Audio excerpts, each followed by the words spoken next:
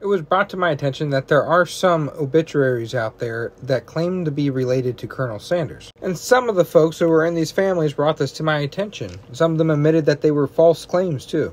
For example, about a month ago, we talked about Shirley Cox Sanders, a gentleman whose obituary claims to be the son of Colonel Sanders, and he wasn't the son of Colonel Sanders.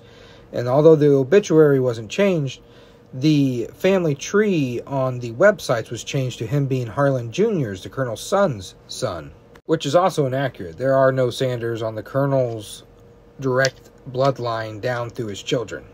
The Sanders last name died off on his side with him and his son, Harlan Jr., who died in his 20s. Another gentleman brought to me a Grace Sanders and said that the obituary claimed that they were the sister of Colonel Harlan Sanders and that they had sour feelings with our family due to the lack of profit sharing with chicken.